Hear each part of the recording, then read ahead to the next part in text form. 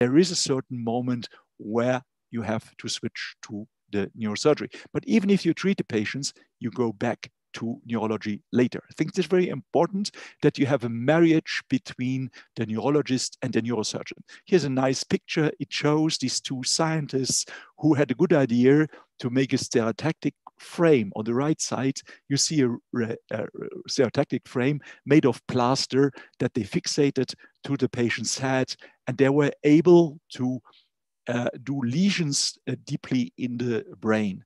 Here you have a nice picture that was already drawn in '59, so at the very early time of the functional neurosurgery, the stereotactic functional neurosurgery. And this shows you the thalamus. On the left side, you see the part that we are displaying. So this part, this is an MRI picture, you have this part displayed on the right side, and you see that there is a somatotopy in the thalamus and a functionotopy. So more lateral, it is for the lower limbs, for medial, it's for the upper limbs and for the face. More anterior, it's for motor functions, and more posterior, it's for sensory functions. So in this thalamus, you are able to intervene and to make lesions, for instance, because this is what they did at that time when they drew this map. Hassler was a neuropathologist in Frankfurt, and he was able to draw these pictures based on animal experiments, but also based on what he learned during the surgeries. And what we are doing there, I think it's always very complicated to understand what we are really doing. And I think I have a very simple model to explain that. For instance, for the tremor. The tremor, when we go for tremor, we go to this part, which is the VIM, the ventral intermediate thalamic nucleus. And this is an interface between the cerebrum and the cerebellum. And there must be a good equilibrium between the cerebrum and the cerebellum in order to make your movements smooth. Imagine a child who tries to catch something will do that. He will try to catch it, but he will not be able to do it in a correct way. And with the training going on, the child will always be more focused to catch that. And this is possible because you have a well interaction between the cerebrum and the cerebellum. So you come with your finger, you go to my camera, and you say, okay, I want to touch the camera, but I go wrong. So my cerebellum tells me, no, this is wrong. Go more to the mid. No, you are too right now. And so this is how we are steered, and this is how this works between the cerebellum and the cerebrum. And at a certain moment, you are trained that you will hit the point that you're reaching out. And if this interaction between the cerebellum and the cerebrum is too nervous, call it too nervous, you start doing that again. And this is what you have to treat. If this is a slight tremor, it's not a problem. But if this is this, you have to treat it. And what are you doing? You go to this specific thalamic nucleus, the VIM, what I mentioned here, and you make a small lesion. So you suppress the interaction between the cerebellum and the cerebrum, and you reach out this way. This is what we do, nothing else. And what we need is to have a point that is reliable, that we can find, that does not make side effects, and then we can really intervene in this way. Tremor is very easy to explain. All the other symptoms like rigidity or like akinesia or dystonia is more complex. But I think the tremor is a good example, a very basic example to understand what we are doing and what is the maximum that we can expect. So we are not changing the brain.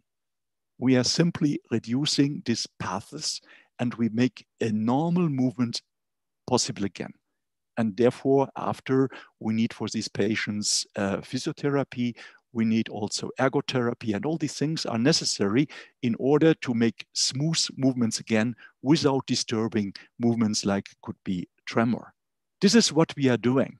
And here you see a classical ablation. This was from a picture from Lars Lexell, where he did a lesion with the gamma knife. You can do it with the gamma knife, with focused X-rays. You can do it with cold, like cryo. You can inject alcohol, but in the majority of the cases, you will do it with radiofrequency. So you go with an electrode to that place and you lesion a very small part of the brain. This is how this works, and this works fine. And here you see a picture from Irving Cooper from the mid-60s, who did a lot of cases with that. Mostly it was tremor, because it works so well in tremor. On the right side, on the side here, you see the patient held his hand and shows that the tremor has gone. It's not a video, but we expect that he made a photo when the tremor was gone. And this was a classical therapy, which worked fine. But at that time also, we knew already, not we, but our ancestors knew that there were limits, because with an ablative procedure, you have always the issue that it is an irreversible treatment. So there's no way back.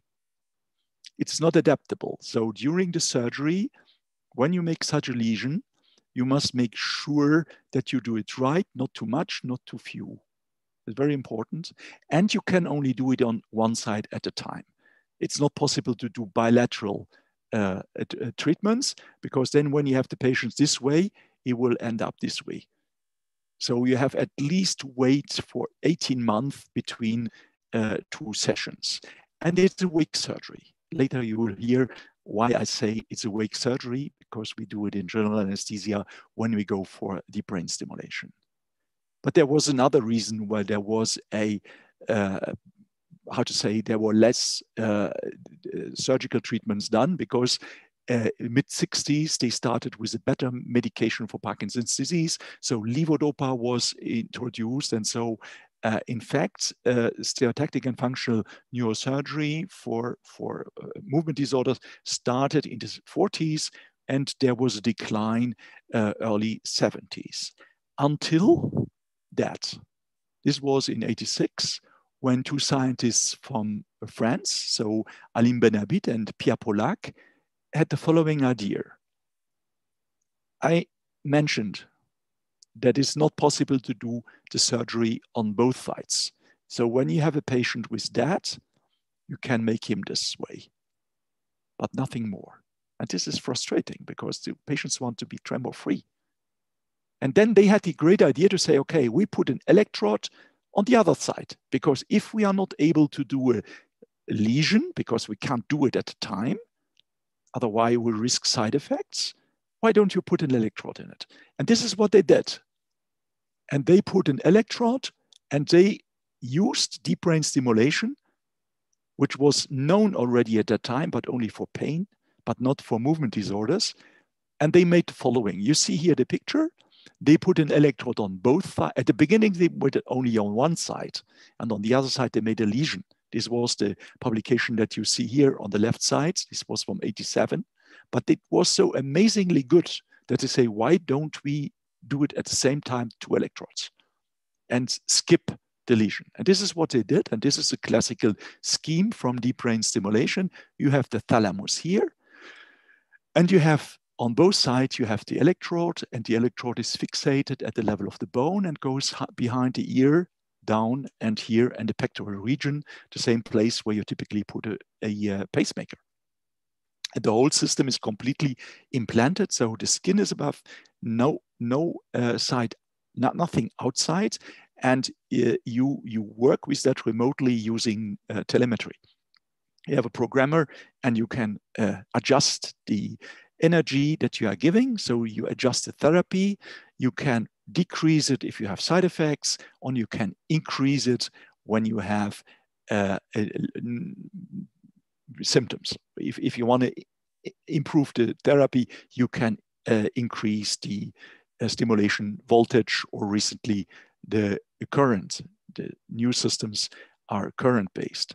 So again, the picture, and I think it's so amazing to show you that. On the right side, you see a video from a patient where the stimulation is off.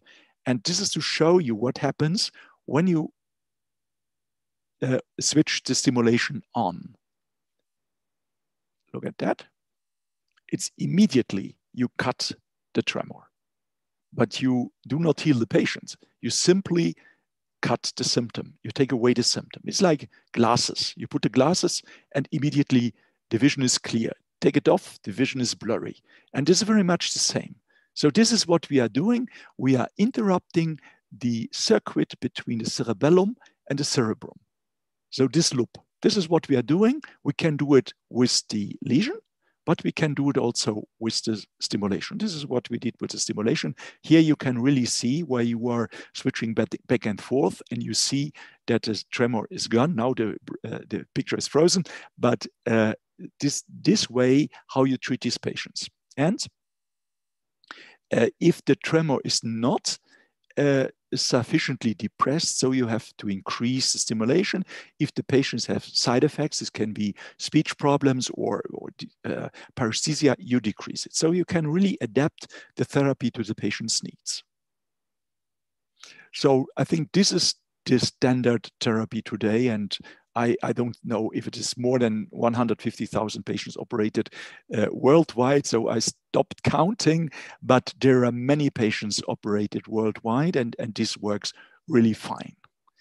So when we started this in the 90s, we always thought this is an experimental therapy, but this is not an experimental therapy. This is standard, this is a safe implantation procedure, and it is in our country, it is available standard. In other countries, it's not so available because it's a matter of price. These implants are quite expensive. And also the equipment that you need for doing such surgery is also expensive. So maybe available is not always the case, but it should be. And this is what I was so happy that we were able to implement this at the Saudi German hospital in Asir, that we have this fantastic cooperation also with Riyadh, that we really want to offer this to these poor patients. And we have seen over the years a lot of changes. We have seen an increase in the indications. I will come back to that. We have seen a shift from the targets. We have seen an improvement of the implantation tools. We have seen a great jump forward for the implantable material, and we have learned a lot for patient selection. So I think these were busy decentness. And the indications for movement disorders, because today I'm talking about movement disorders, is of course Parkinson's disease. Parkinson's disease is the most frequent disease. It's so frequent, and we know so much about the Parkinson's disease, and it's so clear, and we can anticipate what happens when we stimulate these patients. But all kinds of tremor work equally well. So this can be essential tremor, cerebellar, rubral, all these kinds of tremor work, and it works well in dystonia. It works well in every kind of dystonia, generalized, segmental, cervical, all these things work fine. But again, I think you only do it when you have tried all the others, the conservative treatment. It's not the primo therapy, but it's also used in psychiatry. Psychiatrists are amazed about this as well. It works very well in obsessive compulsive disorder. It's again a matter of circuitry. There is some part of the brain that is really hyperactive. And this is what you are cutting in obsessive compulsive disorder. Very well, it works also in Gilles-Tourette syndrome. And it was a bit deceiving that it did not work so nicely in depression. There were papers at 2005. There was a nice paper in Synapse and Neuron, and they thought that this would be a wonderful therapy, but it does not work so well in depression. The reason is why depression is a very multifactorial thing, and is not. I don't think that is a really good idea to stimulate these patients, and it's coming from pain.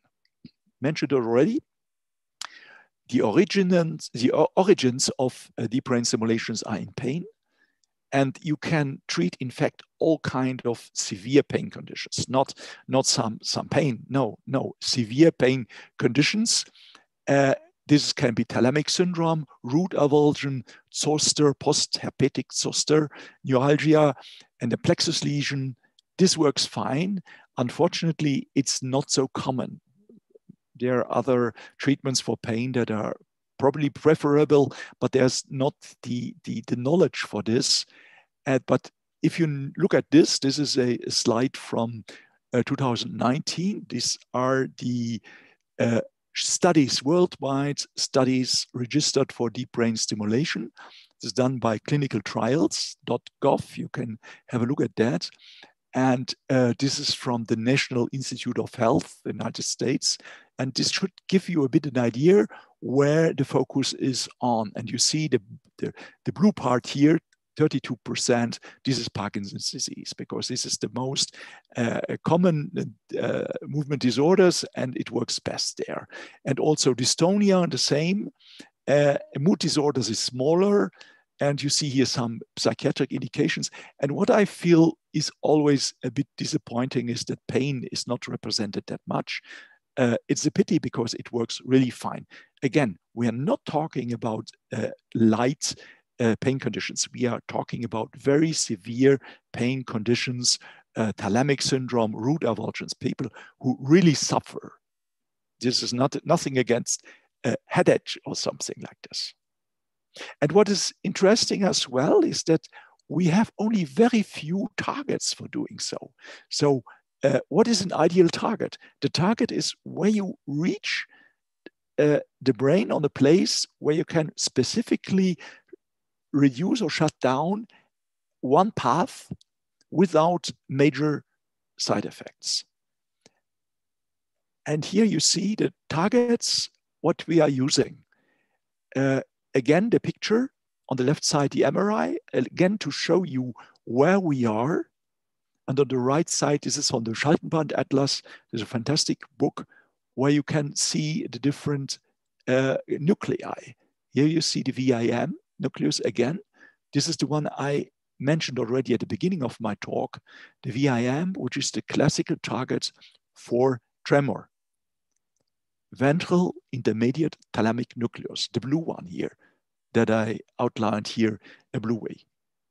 And here you see the thalamus. This is the thalamus. Here you see the capsula interna. So the dark gray is the pyramidal tract, the capsula interna. And you are very close to the capsula interna. So it's very important that you can adapt the electrical field in a way that you do not stimulate the capsula interna, because when you stimulate the capsula interna, you will have hand crisps or speech problems and so. So it's very important to really place the electrode in the middle of the ventral intermediate nucleus. But there are other targets there. The most common target is the subthalamic nucleus, here in orange. This is very close to the VIM. So we are in a very narrow place there. And there are lots of connections between two. And the STN, so the subthalamic nucleus, you're using it for treating tremor. You can treat tremor with it. You can also treat rigidity and akinesia. So it's in fact, it's the most, is the best target for treating all these symptoms. And you have another target, which is the globus pallidus interno. So internus, this is on the other side of the capsula interna.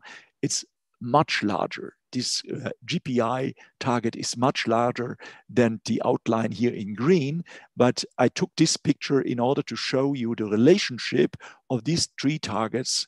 This is only within a 10 millimeters space. So it's a treatment that must be very, very accurate. And this is the reason why you need so specific equipment for doing so.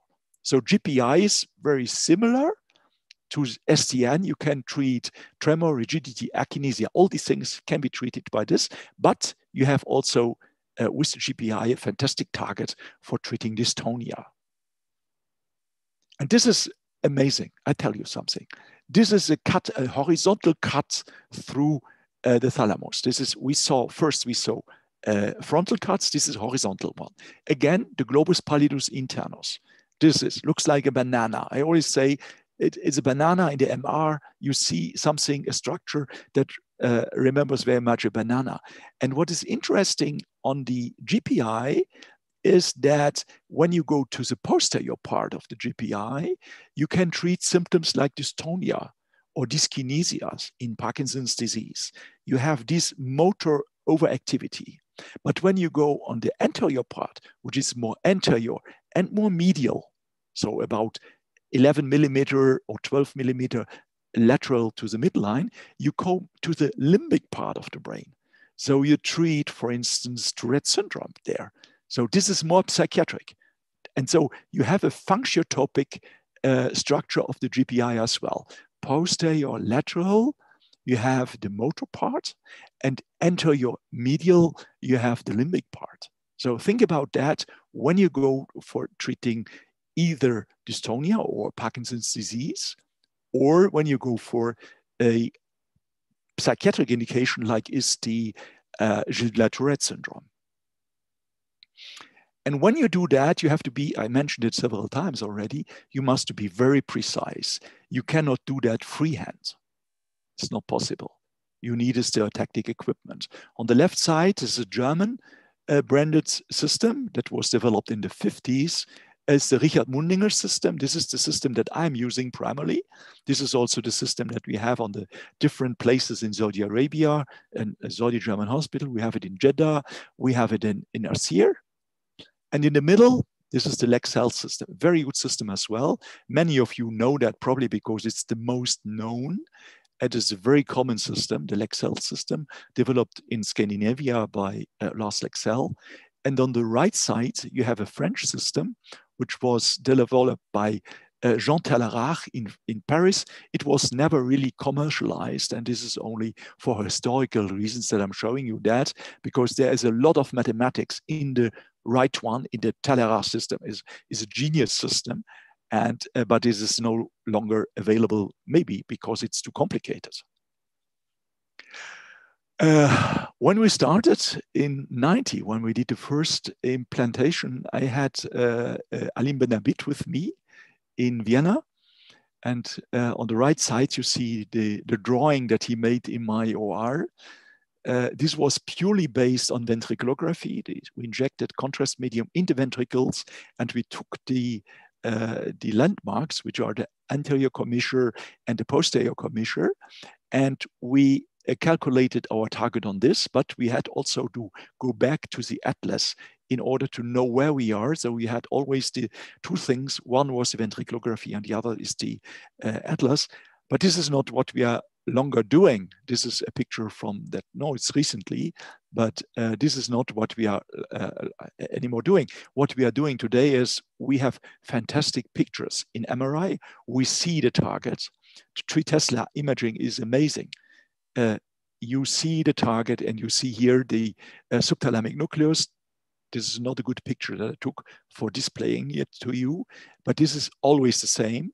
These are randomly taken pictures, and you always see in these pictures the subthalamic nucleus here in yellow, and you see the substantia nigra in black, and you see the red nucleus, which are not targets. The only target here is the subthalamic nucleus. This is what we are seeing. Unfortunately, the MRI gives fantastic pictures, very detailed pictures, but there's some distortion in it. And when you only rely on the MRI pictures, you will miss the target. You will not hit the target. So this is the reason why you have to mix the pictures. You fuse it.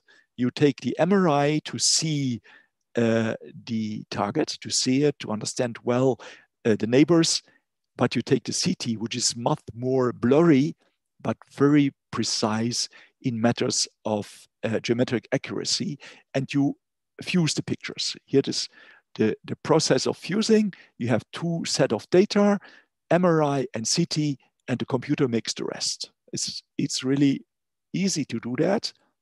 And then you have the pictures from MRI that you can use to define the target.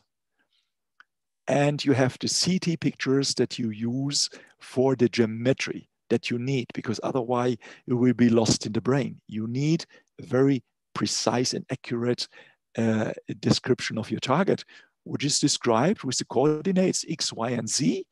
And when you have the coordinates, you go back to your stereotactic system and you hit the targets. Here you see again, this is the targeting tools that we're using. Here you see the banana, by the way.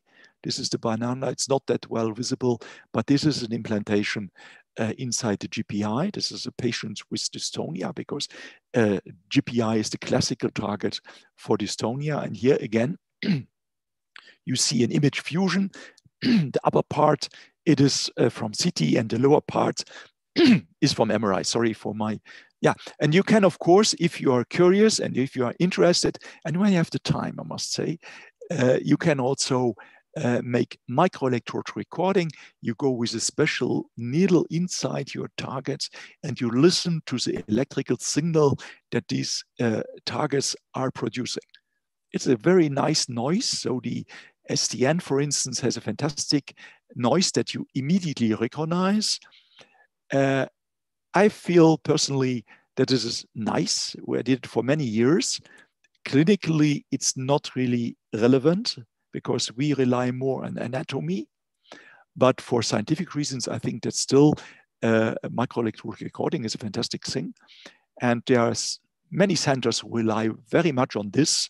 They rely less on anatomy, but I think this is a bit like you cook. You like more fish or more meat and so, but I think we prefer to do it perfectly on an anatomical base. Here's a picture from my OR. You see, we do not ask the patients if the electrode is in the right spot. We simply do it in general anesthesia, and we fully rely on the anatomy. When I started with that, I was a bit, how to say, criticized by my colleagues because I've been doing this for 15 years in local anesthesia, so on an awake patient.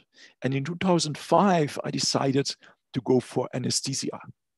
And I was so excited about this because it's so much easier for the patients when they sleep and when they go awake and they have the system implanted.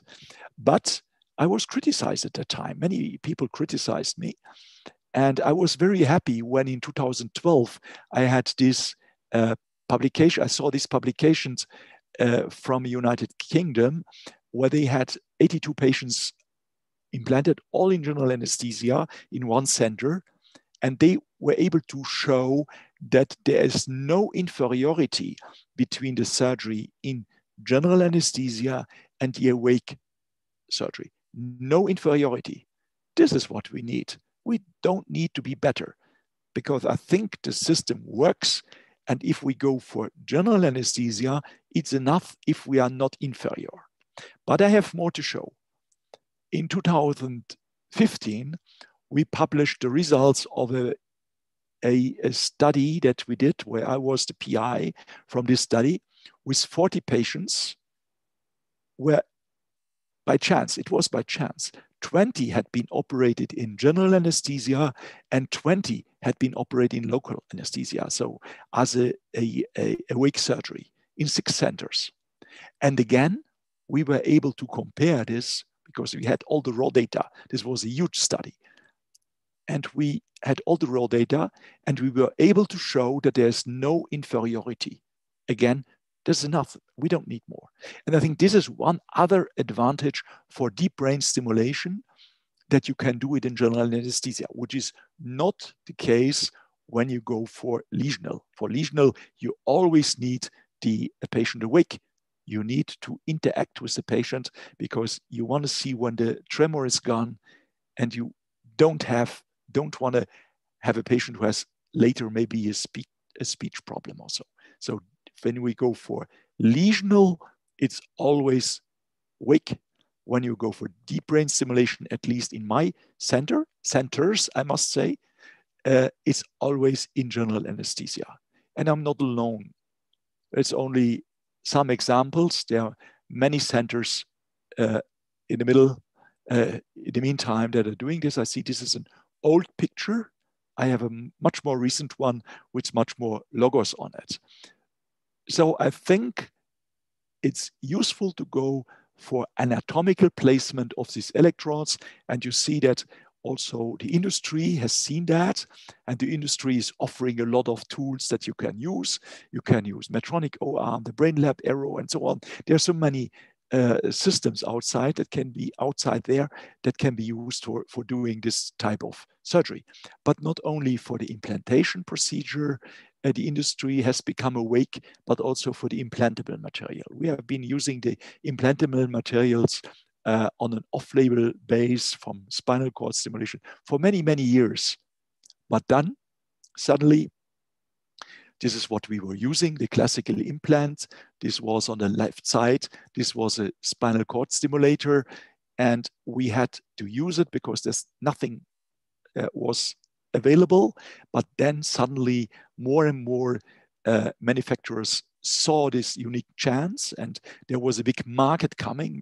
Medtronic, there was also Abbott. They have a very crazy thing with an iOS base. So this is not from Apple. So it's only the interfaces coming from Apple. Very easy to use for the doctor, very easy to use for the patient. This is iOS-based system. Again, the same. This is the one that we were using in Aesir. But there are also other systems. There's a pacemaker company, Boston Scientific. They have also a very interesting system on the market. So I think there's a lot of competition there. And I think we are profiting from this because the more competition there is, the better the products finally will be. And what is also a very interesting development in this, typically these electrodes, they are ring configuration. This is a ring, and you stimulate at what you're doing is a bubble. But the more recent systems have segmented electrodes. These segmented electrodes give you the possibility to direct the electrical current to different directions. I think this should show you that. This is a segmented configuration. You see that you are able to direct the electrical current to other regions. So imagine I showed you the pyramidal tract, so the capsular interna, and you see you have a side effect coming from the pyramidal tract. So you take away the electrical field, the electrical current, and you make an electrical field that is much more adapted for these patients. Here again, you see a fluoroscopic picture from these electrodes. And we have had so many new technologies. I do not want to bother you with that, but we have constant current, we have independent multi-source systems. We can shape the electrical field recently, or not even recently, but we have also rechargeable systems. They are very small, the systems, because they do not have to carry around the battery for years. So they are small and they are very ergonomic as well, because you have the ergonomy of iOS, and the systems that the patients are getting to interact with their implant are becoming more and more ergonomic. And here you see a nice picture. What we are able to do, we can take the MRI data, we can take the stimulation data, we can take the CT data, and we implement them to a big picture where we have a three-dimensional view of what we are doing. And we can better understand what we are doing, because there are so many possibilities that you have with the system. It's time consuming. It's really time consuming at the beginning. When you get customized to it, when you get trained, and so when you have the experience, you know how to organize it, but still it's time consuming at the beginning. Later, when the electrode is finally placed, I anticipate also a question that will probably come from the audience later. How long does that last? Is there a dissipation of the therapy after a while? No, it's no dissipation of that. We do not cure the patient. We do not cure him. We do not cure the disease. So there will be a progression of this disease, but there will not be a fading of the therapy efficiency. So a patient who has been tremor-free for 5 years, he will also be tremor-free in another 5 years. I think this is very important. This is anticipation of a question that always comes.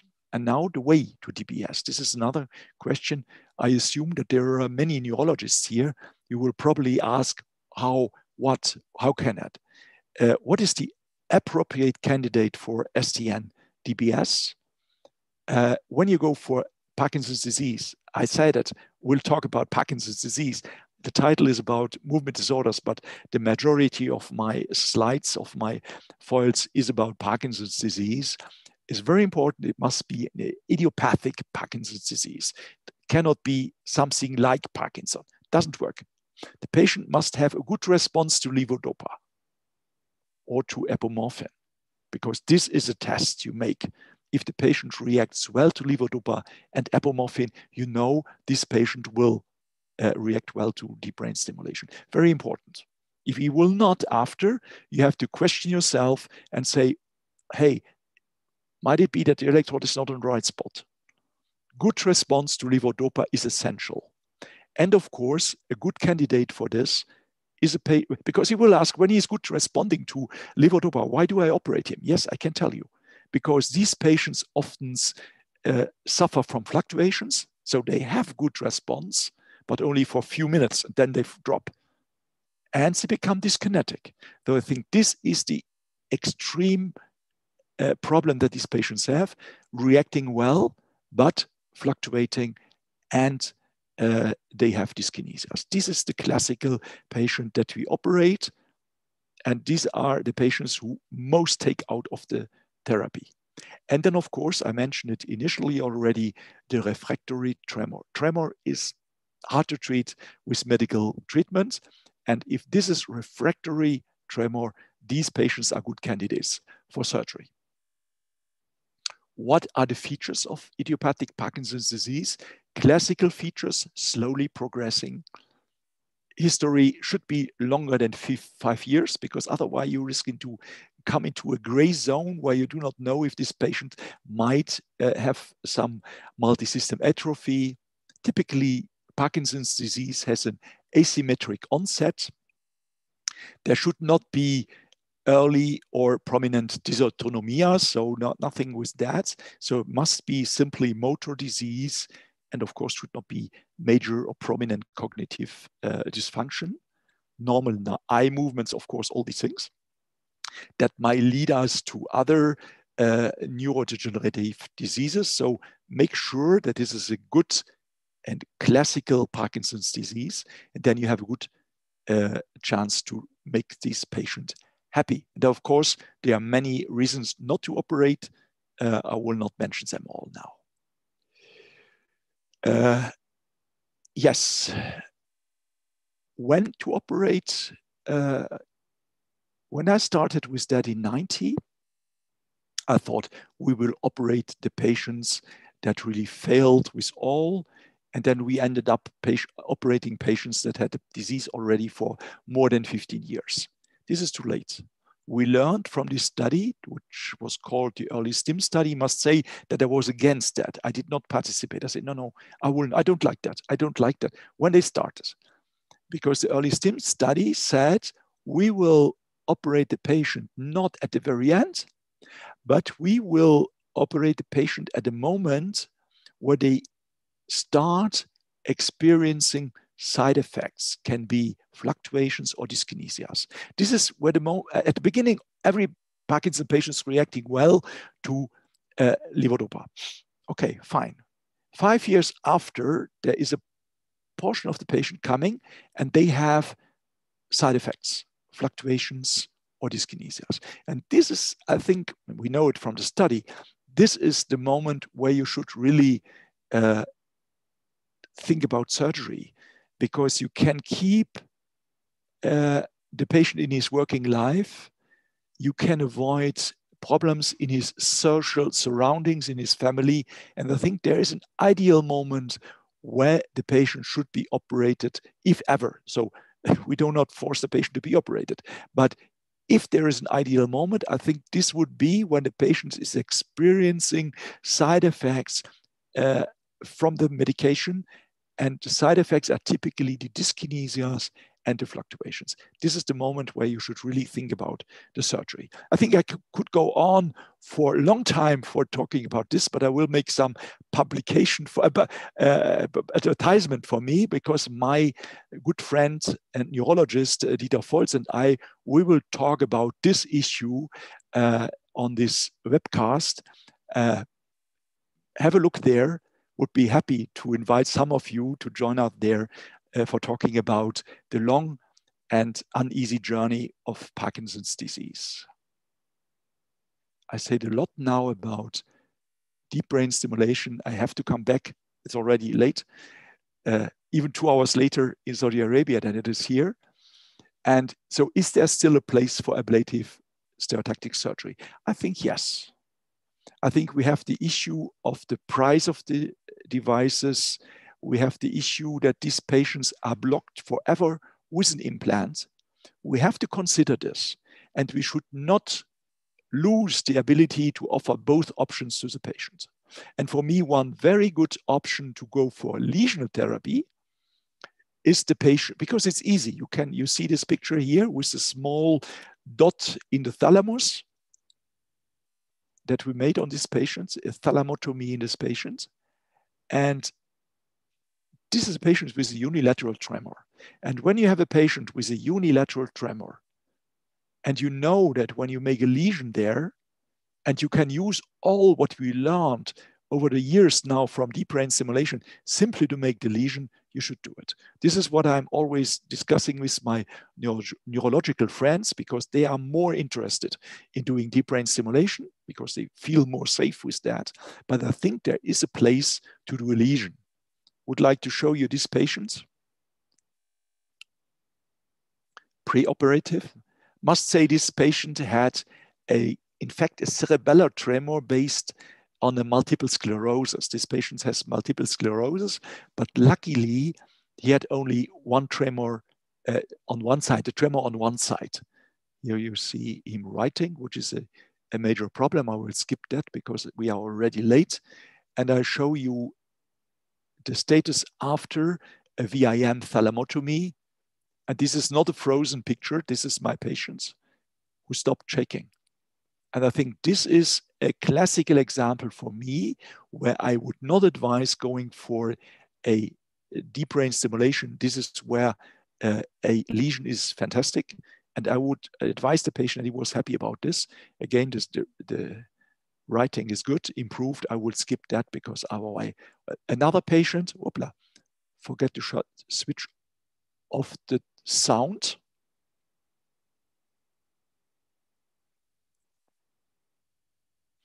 A patient with essential tremor. Okay, and this is the same patient after, not yet, now.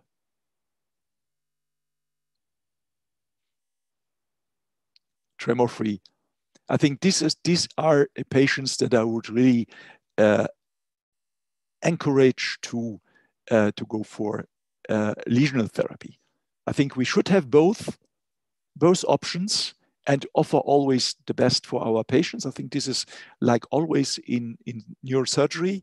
We have to have the whole scope and we choose the best. Okay, now I'm curious to hear your questions. Thank you, Professor Alish, really for this elegant presentation. I'm sorry, Dr. Really, we enjoyed you make things look easy and very favorable for everyone who are interested in the field of functional neurosurgery.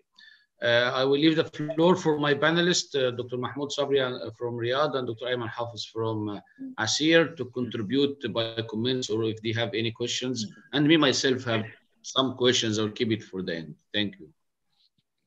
I'm really very jealous, but let me say one word. I'm very jealous that you have 551 participants now, because we do the same with go to gtmed.com. We do not have that many. I have a lot of congratulations to Mr. Schobitz. Yes. No, actually, those are my fans. Huh? That is your fans, yeah. Actually, very, very fantastic. Really, even if this number is high, but I think the one Blim himself not announced enough for a very fantastic lecture that all the neurologists need it. We have for most of our opinion is that we are still very back in reaching the proper treatment of such miserable patients. Those patients with involuntary movement and disorders are usually suffer so much up to a suicidal ideation and depression and more effects social and at work. Because the mental function of them is very vivid, but at the same time, they are handicapped in a way, even they don't have to isolate, so to have a approach for them, it is very nice. I'm not taking too much on this, but I have, if there is any chance also in Parkinson for some trial to stimulate as substantia nigra versus globus pallidus? No, substantia nigra is not a good target. It becomes too complex now if I tell you that. I think that the substantia nigra has a close relationship to the pedunculopontine nucleus. And when you stimulate the substantia nigra, you may induce an effect on the pedunculopontine nucleus, and this may trigger the gait, for instance. But this is a very nice idea, but the reality is different. So the results of these studies have been relatively disappointing. This is nothing that I would display here. I have the picture, but I took it out. I will not talk about things that I would not advocate for. Okay. My second question is, do we have a perfect animal models for these cases? Yeah, I think so, yes. Yes, I think, unfortunately. It's not mine, it's not what I like, but I know that Benabiti made a lot of monkey experiments. And also Malon Delong, who drawed his interesting scheme, how this works. All this was done on a monkey. MPTP monkeys. With time of using the stimulation, is there any fading down and recurrence of this tremor with time? No, this is what I said. If the electrode is on the right spot, the effect is permanent. If it will not, because the electrode is anchored in a way that nothing can happen. So you will, if you pull it out, you destroy it, but you will never make it loose. And if you are on the right spot, you have always the same effect. It's very, very important. This is what we were a bit, how to say, worried about when we started, because we didn't know how long it will last. But there are plenty of studies out there that show that this works forever.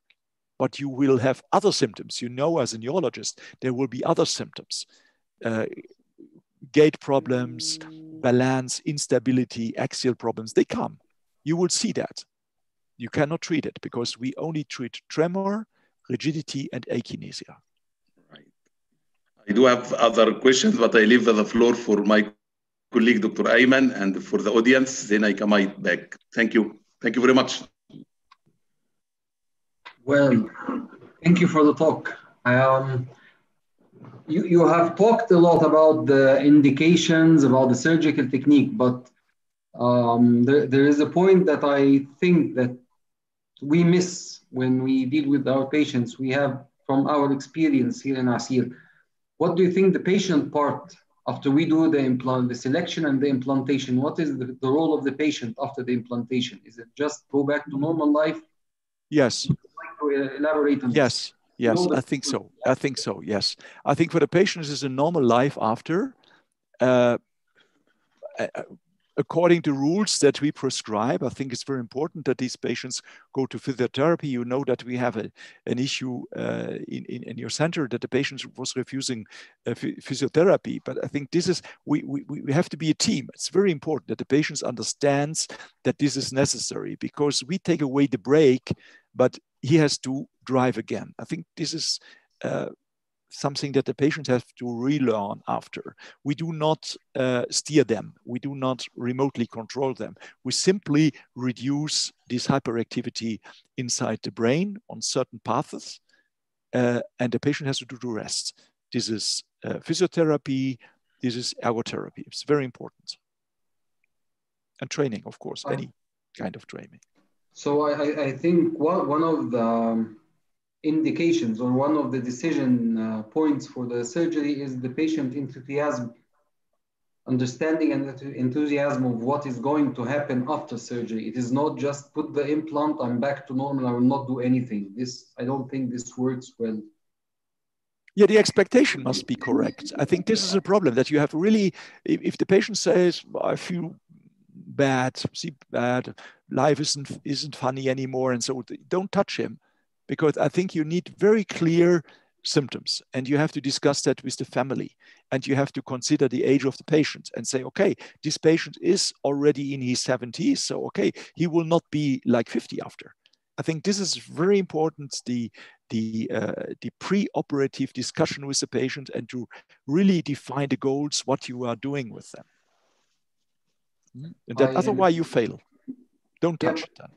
Yes. It's not magic. This is not magic. This is this is like my glasses. Huh? When I put them, it's okay. When I put them off, it's blurry.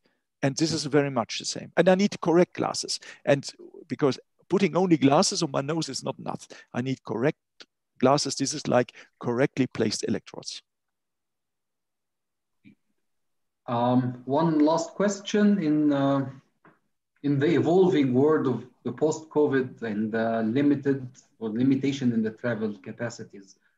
Would you like to enlighten us about the possibility of remote programming and remote adjustment of the implantable, of the implant itself, rather than physical contact with the patient? Any updates about this? I don't see the pipeline from the companies, but I'm very sure that they are full with all these remote equipment. And this would be already in the market without COVID now, because they are not able to promote it. But I'm sure that in 1 year from now, this will be maybe not standard, but this will be available. So I think the future is for remote, just implantation and then remote adjustment and this is what we're doing already. We do teleconsultation. We had to learn that during the pandemic now, and I'm very happy, and I hope so much that we will not lose that after, because there are also nice parts that we can take. Well, actually, all the catastrophe. What we are doing now is I get the patient, you tell me what to do, and I do it. So I meant just. This is one way of the remote control. Yes. Yes. No, I would take the question, Dr. Ayman, about the remote assistance for these kinds of patients, and take it. Is it an indication for ablative procedure? The lack of or the easy access to the medical facilities, like patients coming from abroad, patients living in rural areas, is it an indication to do ablative surgery rather than putting a DBS? Yeah, and the extension to my question is the age limit, for example, for young patients or 30s or 40s. Do you think the ablative procedure for single-sided tremors will be good, or you put DBS because expectation of progression of disease by age? If you want to have my personal answer, I like doing lesions because it's so service-free. You go to one side, you make away the tremor, everybody's happy after. And I think this is a good way to keep it simple, to keep it cheap, and to keep away the lifelong replacements, which is necessary, even if you recharge. But this is not always possible. And many patients do not want to have it. And then it's risky, of course, because if the patient prefers to have a deep brain stimulation, don't touch him with a lesion. I think maybe 5% of the or 10% of the patients are good candidates for lesions. But if the patient is a good candidate, I really like to do it. The other question is concerning the rural environment of the patients. I think yes, if you have really the issue of the following the patient up, because forget about remote programming when the patient is somewhere in wherever where you can reach him, he will not have 5G to program. So in such a case, I think it's preferable to go for lesion. Prof. Alish, I have seen sometimes that I know there are many techniques for insertion for the electrodes, and sometimes it's 1 millimeter modification, and some of the electrodes have like a bolt with many frustrations that you can try and project. Do you think the robotic surgery has a role in the implant insertion? No, I don't think so. I don't think so. No, because a robotic is good when you have repetitive movements, always the same. When you do, say, for epilepsy diagnostic or so, you need to put, say, 10 electrodes, always the same, boom, boom, boom, boom. Then you take the robot, because this is easy. But when you have only one electrode to place, even if it is bilateral, you have two procedures to follow, and you will not do it with the robot. If you have the robot, you will use it, of course. But it would, in my opinion, it would not be a reason to purchase a robot. And in my opinion, there's no superiority from the robot. If you have one, you can use it, but I would not stress that out. So if anyone have questions, I have last question from my side. Do you think the MRI brain stimulation or MRI guided ablative techniques, do you think they will be replacing the regular radio frequency techniques, or still it's not applicable? I think the MRI procedures have the problem that they block the MRI. You're talking about ultrasound. Yeah. Yeah, we are very early with that. I think it's we have to see. It's an interesting technique, definitely. I think this can replace the radio frequency, but the question is, we have still to wait for the long-term results. And it's relatively expensive. It's relatively time-consuming, because you have to block the MRI for a long time, because this takes also 4 hours. But I'm very in favor of this as well. So, but a well-done thalamidotomy with a radio frequency is a nice thing. We will see. And for the navigation, you like the frameless navigation or no, frame-based navigation? We're talking about yeah, of course, only frame-based, because we are talking about a accuracy from 1 millimeter. You will not achieve that with the navigation, definitely not. And it's so frustrating when you purchase a very expensive system. Maybe the patient has to purchase it, and you have a situation where you have a result, because you get a result, but for the price of a high current drainage, or for side effects, or, and this is the most critical thing, for a fading, because you have an effect, the patient comes back the day after, and he says, no, I'm shaking again.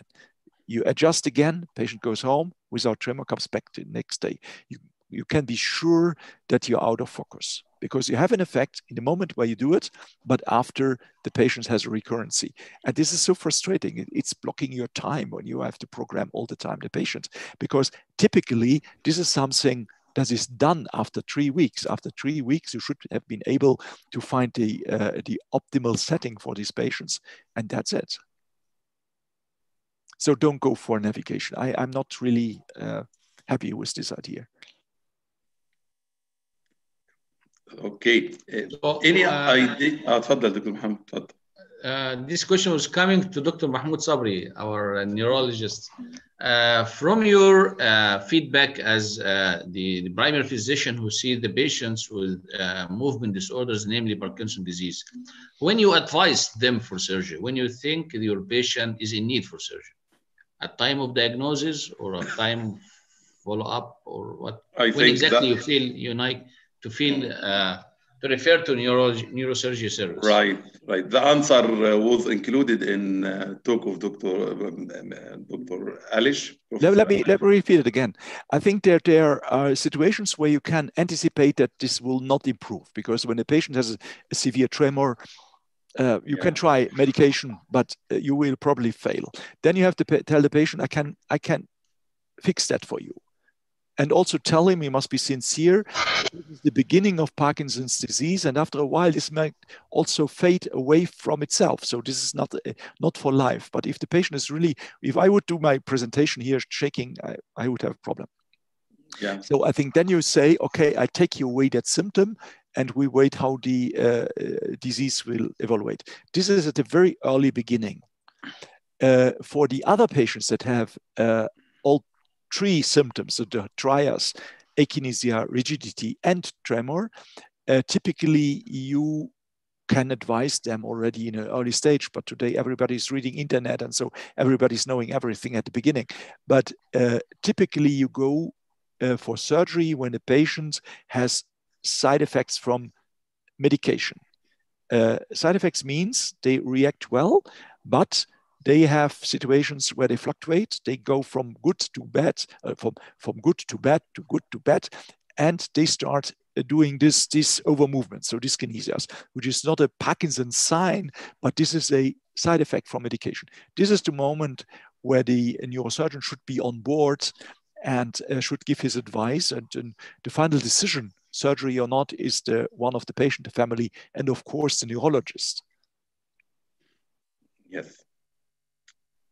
Any idea? Your feedback, Dr. Mahmoud. Your feedback. The same, because we have to start the medication, as we say, and we can wait until 5 years or more when this fluctuation happen and the control of the drug and dyskinesia has started. This is the time to refer the patient for further evaluation.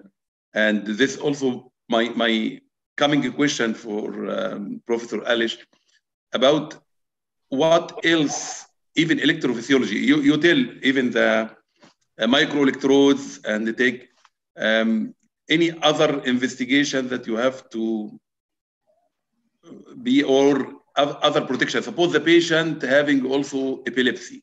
If there is any matter or come to your mind, you have to have any precautions, any diversion? No. But this is an important point that you are bringing up there, because I think that especially when you do the surgery in general anesthesia, you don't care about epilepsy, because even if the patient should have some focal or generalized seizure, which happens, should not, but can happen. When you're doing it in general anesthesia, this is only a transient thing. You say, okay, to the anesthetist, say, be careful, this was a seizure now. You have to give Rivotril or Valium, whatever he's giving, to cut it. When you do it in a awake patient, that's the end of the story for that day. You have to finish. You close, and due to the surgery, you postpone the surgery to another day. I think this is one of the major advantages of surgery in general anesthesia, but luckily it's very rare that we have such a situation. Very, very, very rare. I would say I experienced this in my career maybe 5 times. It's not really an issue.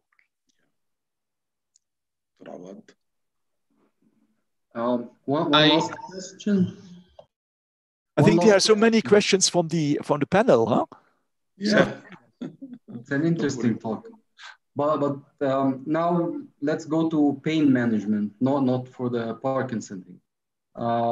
For patients with CRPS, complex regional pain syndrome, would you go really severe pain?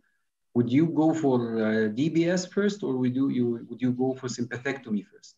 Sympathectomy, of course, yes. Or then dorsal root ganglion stimulation, which is not my topic today, but which is very effective therapy for treating these patients with CRPS. I have one question from our attendees, Dr. Mustafa Abdulrahman. He is asking, thanking you for your nice presentation, and he is asking on his words, any role of surgery for advanced cases of Parkinson's disease? I think this is already surgery, what we are doing here. His question is, any role of surgery for advanced cases of Parkinson's disease? Yes, I think so. This is the cases that we operate. We operate cases with advanced Parkinson's disease. This is not a therapy for de novo cases. We do that when either there is a very therapy-resistant tremor, one thing, or when there are severe side effects coming from the medication, say fluctuations, good, bad, or dyskinesias. Then it is already advanced. This is, or we say, late complications of Parkinson's disease. This is how we call that. So my personal question also, we are working in an area where we see a lot of accidents in young age. So we start to see patients who develop extrapyramidal manifestations especially those surviving from deep or severe head injuries. So you think the secondary Parkinsonian for this kind of patients will be candidate for such? No, no, don't touch. Don't touch, no. No, I think the only thing that I saw repeatedly are patients with cerebellar tremor with ataxia after severe cranial injury. I think then a thalamotomy can be very helpful. Thalamotomy in a patient with these patients, yes. Yes, these patients can profit from a thalamotomy because again here it's a miscommunication between the cerebellum and the cerebrum, and you cut this miscommunication at the level of the thalamus, and then it's better to have no communication instead of having a miscommunication. You cut it and the communication decreases and the patient stops doing this one. This is the only condition that comes to my mind when you talk about trauma. Any more comments from our panelists? Just brainstorming together why this type of surgery is lagging, at least in our region. I think also in Europe, compared to, for example, thrombectomy and compared to epilepsy surgery, although equivalent in the costly or economic requirements or financials. I think one of the reasons is we need more believers in the neurological community. You are one of them. And I have some here, but I have also non-believers. And I think we have to cope with this, we have to work with that, and we have to do things like I'm doing now. I'm counting the number. We have 544, an amazing number of people who listen to us. And maybe where I've been able to convince them that this is a complementary therapy. This is not the only therapy, because these patients have to be in neurological treatment for the rest of their years, but that we as neurosurgeons, we can add some input in order to improve this symptom. That's all. We do not catch for patients that we do not operate. We only catch for patients that we can improve with surgical therapies.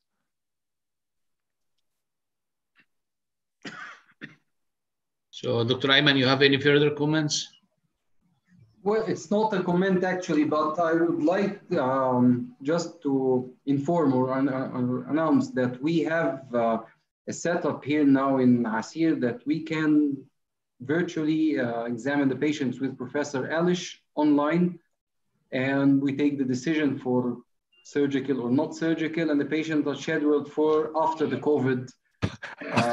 Whatever that means. After the COVID lockdown. So we actually are seeing patients now and scheduling them for the future, hopefully when the travel becomes free again, when the world goes back to its normal, if it is ever going to. So we are not actually halted. We are scheduling patients for the future. Just wanted everybody in neurology to know this. If you have patients, we are still available. Thank you. Okay, I think we come to an end to this one of the most interesting presentations for the topic and for our great presenter, Professor Alish, who I really enjoyed the times we used to work together, and hope soon we'll come back chances to see you again here in Egypt or in Saudi Arabia and do some more interesting cases together. Really, Professor Alish he changed my scope about stereotaxy in general and how we manipulate and how we know the measurements, the mathematics behind the different systems. I really enjoyed, and I hope some more people will get the opportunity to get in contact with Dr. Alish and get more and more from his knowledge. Also, I have to thank my big brother, Professor Mahmoud Sabri, for the support he is giving to the neurosurgery department on all the branches, and again for his marvelous work in the stroke units. Thank you. Last but not least, my big brother, Professor Ayman. I can't comment. He is already my early mentor, and I keep in contact with him. And really, I enjoyed this presentation on the scientific and on the social and personal levels.